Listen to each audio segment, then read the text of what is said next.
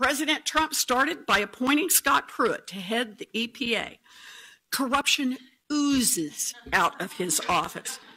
From wasting hundreds of thousands of taxpayer dollars to cutting deals to make himself rich to doing the bidding of the highest paid lobbyists.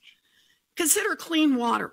The Clean Water Rule is designed to protect drinking water, but industry opposes the rule because it means they can't dump toxic chemicals in the water or spread toxic waste on ground where it might run into drinking water.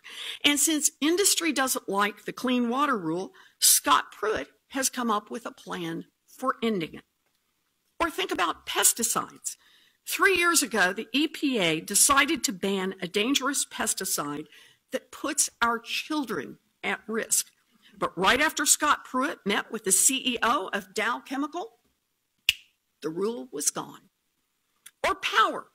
The Clean Power Plan is the biggest step we have taken to fight against climate change. But once Scott Pruitt met with executives from Big Coal, the EPA announced its plans to end the rule.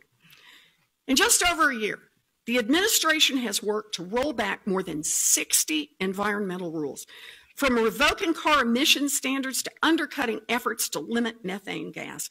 In the name of deregulation, Pruitt has told corporations they can boost their profits by poisoning our waters, fouling our air, contaminating our food, and threatening the very planet we call home.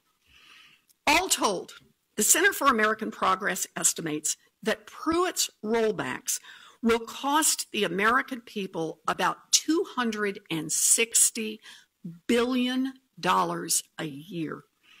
And some of those costs will be measured in hospital admissions and funeral bills. The same attitude permeates the Trump administration.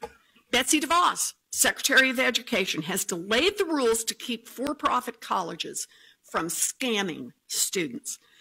Mick Mulvaney, controlling the Consumer Financial Protection Bureau, has rolled back the oversight of payday lenders. Ryan Zinke, Interior Secretary, has pushed to open up more offshore areas to risky oil and gas drilling. President Trump has even worked to weaken the Consumer Product Safety Commission, the agency that makes sure that toasters don't explode. He has nominated a new chair who has opposed safety protections for table saws and nominated a new commissioner who defended companies that knowingly sold all-terrain vehicles that tipped over and crushed children to death. I could keep going on, but these examples make one thing clear. President Trump and his team have embarked on an aggressive effort to kill the rules that protect the American people from corporate predators.